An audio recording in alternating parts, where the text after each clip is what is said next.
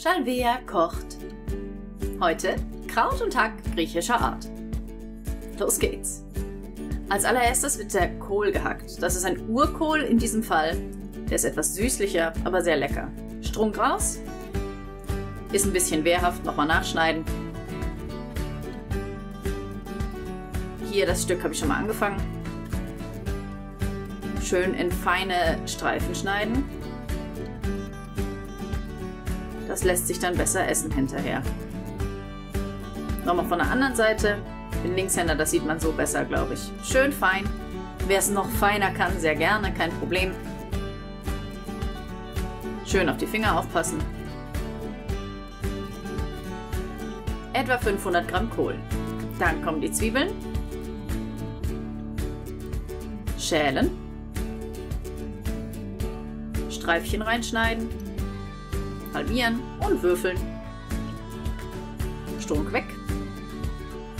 Funktioniert wunderbar. Schälen. Streifchen rein. Halbieren und würfeln.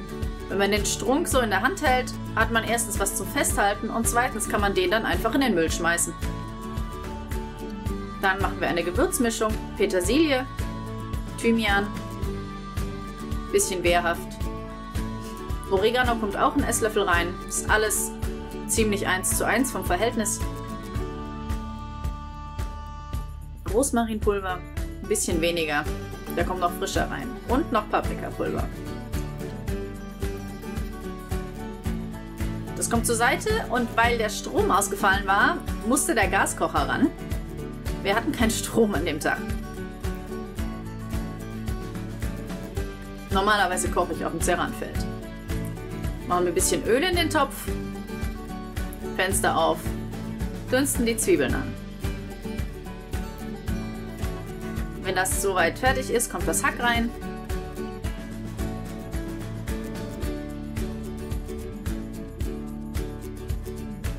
Eine gute Portion Salz.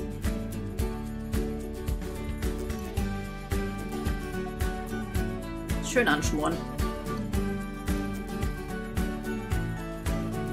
Dann das Kraut dazu.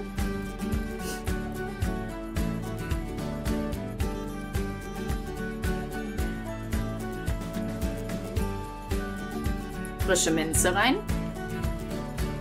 Frischen Rosmarin. Und die Gewürzmischung. Erstmal nur einen Esslöffel, später können wir mehr dazu tun. Und dann wird das kochen gelassen. Schön Deckel drauf. Nach etwa einer halben Stunde Deckel wieder runter. Wunderschön. Ein bisschen Wasser rein, um der ganzen Sache eine Soße zu geben. Fertig. Fehlt die Beilage. Wir machen einen Tomatenreis. Das ist ein Teil Reis, 2 Teile Wasser, Tomatenmark, eine gute Portion, nochmal eine anständige Ladung Reis. Kochen lassen. Und dann sieht das so aus. Mit dem Salz drin, super schön. Kann man auch Brühe nehmen. Essen fertig. Voila. Guten Appetit.